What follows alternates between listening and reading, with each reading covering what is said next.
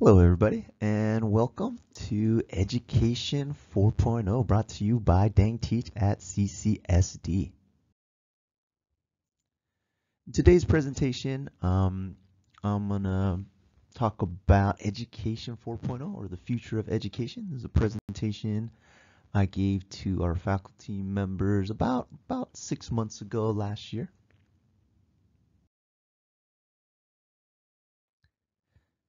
And hopefully this presentation will explain all the changes going on with the campus and the start of putting all of our content more available. Okay, so this presentation was originally presented by Dr. Kevin Ahern.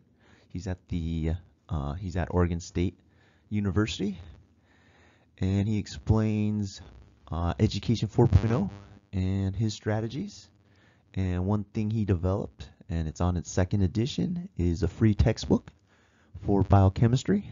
It's not like a traditional textbook. It is HTML based, very interactive, and it's free and easy. So he records his lectures, posts a lot of information for biochemistry online, and he also has a free book. And if you want to check out the full and complete presentation, I include the link here on the screen.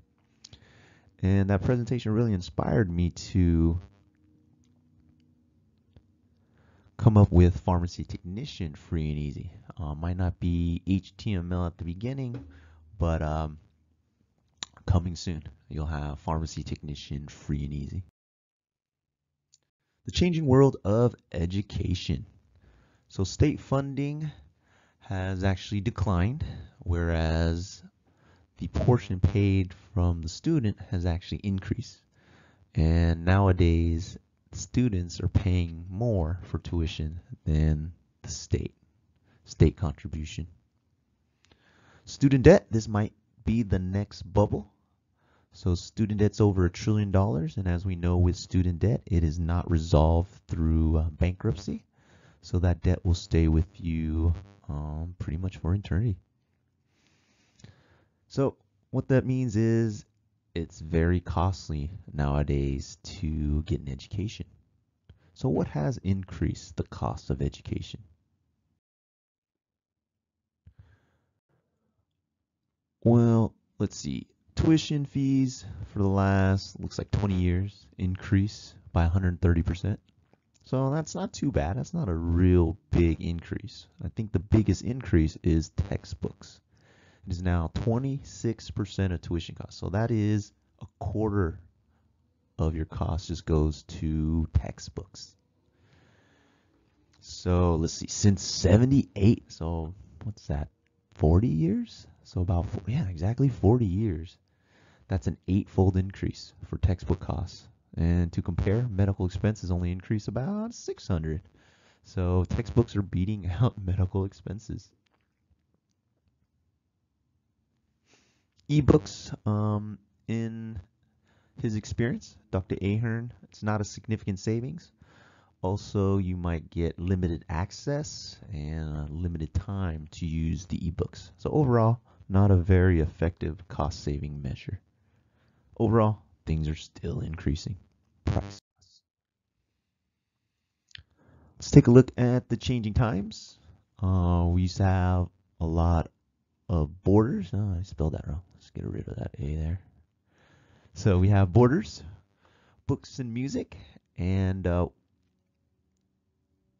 for them, they did start an electronic books division back in the 90s, early 2000s. However, they didn't think they really needed it, so they didn't change. And they actually sold a lot of their electronic books division to, of course, Amazon. So that's the new world order.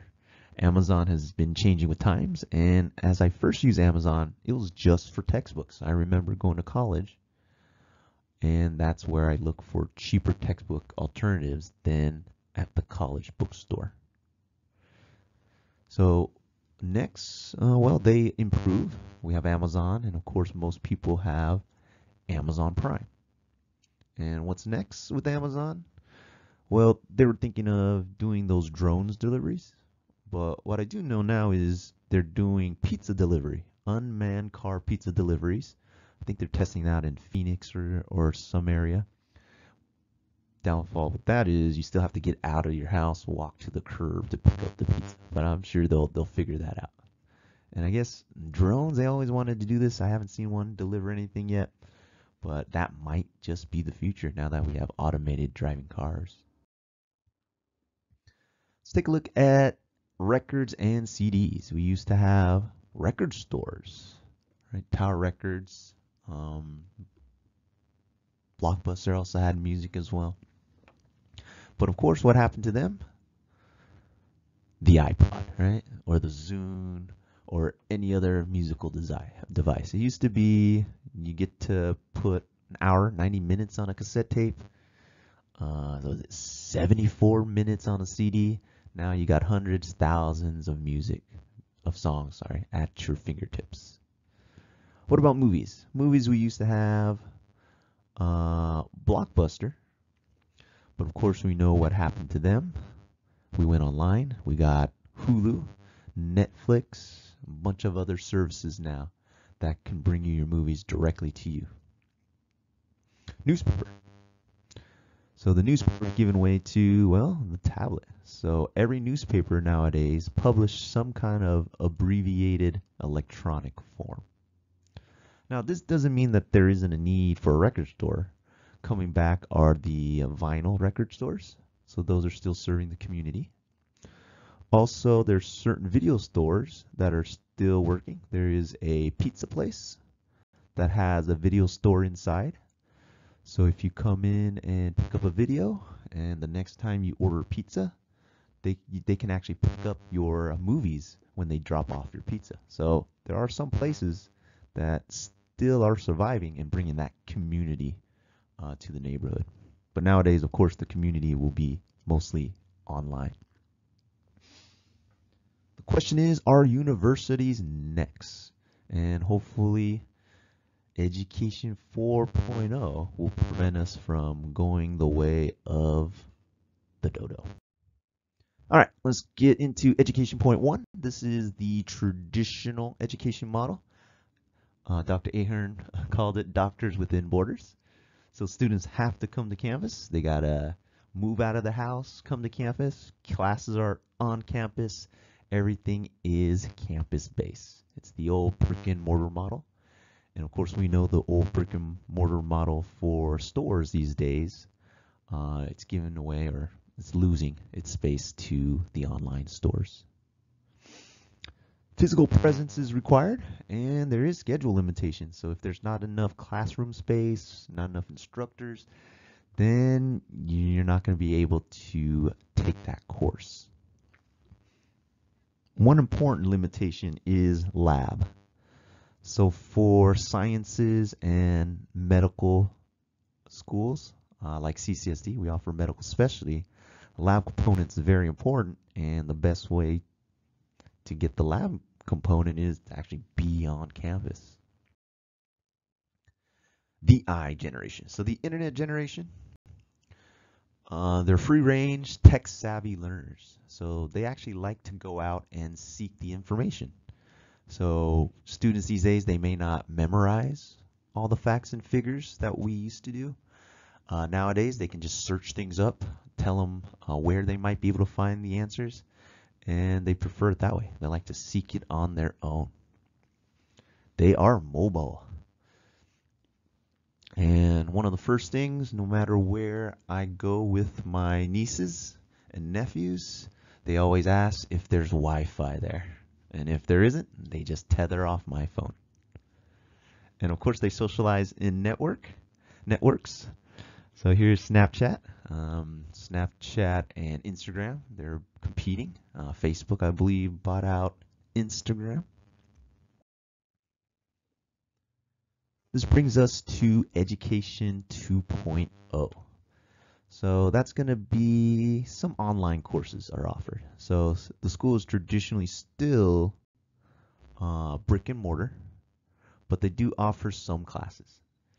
Now, this is very important about 25 years ago with the emergence of online instruction. People didn't value it. They looked down upon an online degree. But nowadays, 2/3 of academic leaders, so campus leaders, they say that the value of instruction online is comparable, equal to instruction on campus. So there is more acceptance of online format. Another advantage is their senior year. Students only have a few classes left.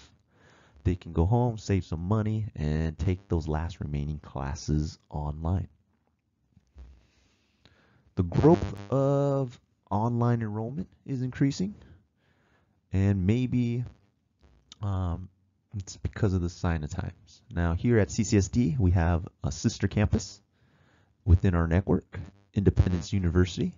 So for some of our students who may need to stop going on ground, medical reason, personal reasons, we can give them a course or two online with our sister campus, Independence University. So I think we should take advantage of that much more.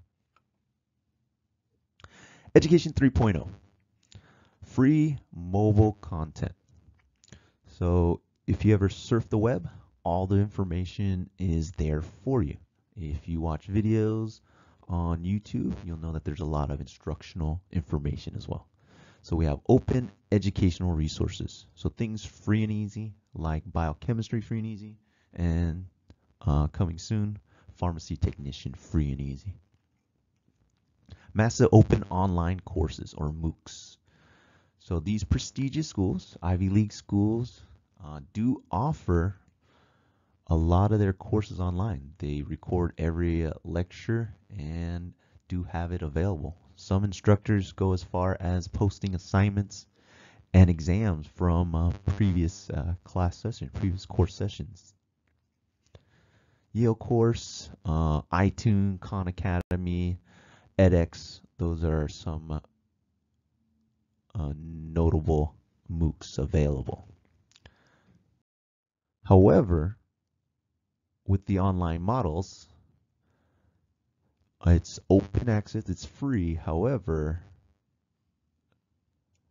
you don't get credit. Now, it's not intended for getting credit. It's for those who want to learn, to allow them a place to learn. So a lot of people just like learning on their own. They don't need the credits. They're not moving towards a degree or whatnot. That's kind of like me. I like attending these courses, following them through, and they are pretty good. I learned quite a lot from them. So MIT has their open courseware, may or may not still be available. I think they may have changed that. Whereas the eCampus is tuition based and you will get credit.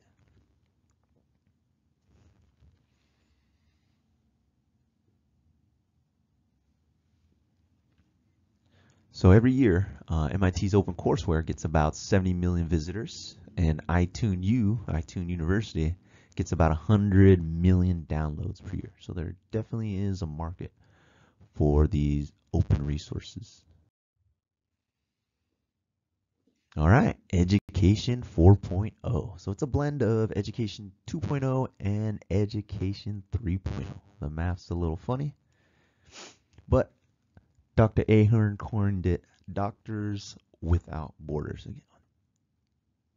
Did I spell it wrong again? Oh. A university without physical boundaries. So it's easy to discover, mobile, easy discovered by mobile free-range learners. So what I've been doing is loading a lot of my lectures on YouTube, and the next thing I'm going to do is start doing the assignments, classwork and assignments, making videos of those as well. So those attending my online course or my MOOC course, they'll feel like if they're in the classroom. Yeah, no limitation. So international audience, so anybody in the world who have access to the internet will be able to learn. So Education 4.0 is suitable for free and paid elements. So free lectures, we used to use a Zoom service, but the students will have to download Zoom, download the program, log in, punch in to access the video and or the live stream. So we want to put our content where the students are. So loading up in YouTube, and now YouTube have live streaming. So as long as I get enough views, enough videos, I'll be available to start live streaming. Might be able to use Periscope. I think that's for Apple, or maybe Twitch if you're a gamer. Twitch might be able to support something similar to a live session. And that's better than Zoom because students already have YouTube, Twitch already on their phone. So it's easy accessible to them. Free book. I've written a lab manual before for pharmacy technician, and I'm just going to use that experience when I'm writing the pharmacy technician free and easy course. Free courses. iTunes U, free GED. A lot of schools are offering a free GED. I've taught a lot of the general ed courses, high school equivalent courses. I might make videos on those as well. Math, science based. Entertainment. So Dr. Ahern sings limericks, biochemistry limericks. Maybe I'll take some jokes. Tuition base is credentialed. So the strategy. So the IU hybrid model. So at CCSD, we have blended coursework. Half of our contact is on ground and the other half is online. So if any of my students miss a course, they can catch up with the videos I post. So we have a sea of students, and within this sea of students, Dr. Ahern posts to YouTube. He wrote his book, 90,000 downloads up to date. So that's quite a bit of money. If you're selling this textbook for $100, $200, that's $20 million that people have been given free to them. iTunes U, about 7,000 downloads, and his songs got about 300 views. So definitely he's getting some hits here. Right? He doesn't advertise. He doesn't monetize his video, but he does provide links, and all of his links link to his other formats: the book, YouTube, and iTunes, and the songs. So those are the internet students. They're unpaid. They get to look. They get to experience what it is to be a student, and hopefully that is what these videos for pharmacy technician medical specialties will do. Expose the San Diego area with what our school has to offer, and these internet students, unpaid, uncredentialed, uncredited students, will turn into registered credit students. So Education 4.0 has wide-ranging reach for admissions, helping out the education department. Definitely these videos will help the students. And in the back end, placing students, they know that they have a good core training at CCSD. Thank you all for joining me for Education 4.0. I hope you guys find it interesting, and I hope more of you jump on board, not just only at CCSD and the sister campuses, Independence U, Stephen Hediger, and what's the other one? College America. Sorry, just skipped my mind for a moment there. Well, thank you guys. That concludes Education 4.0, or is the beginning. So look forward to seeing pharmacy technician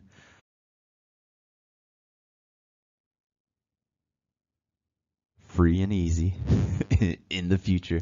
And again, thank you guys for joining me. You guys have a good day. And if you're coming to class, I'll see you. And if you don't come to class, I'll see you when you do. Bye.